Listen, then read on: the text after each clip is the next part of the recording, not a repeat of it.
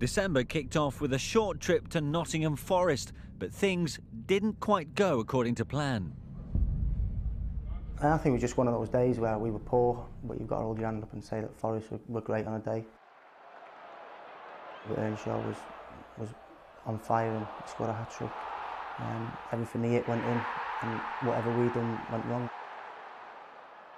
I think we were 2-0 down after half an hour, I'm not sure. Then you're trying to maybe force things, and obviously the shape, we lose the shape a little bit and then we get exposed. We did have a really good start to the season, and maybe that was a bit of a wake-up call for us, and it might have been what we needed at the time. It was just unfortunate it came against Forest. It could have been anyone, to be honest. Some days it just doesn't happen for you. But at the end of the season it works itself out over 46 games.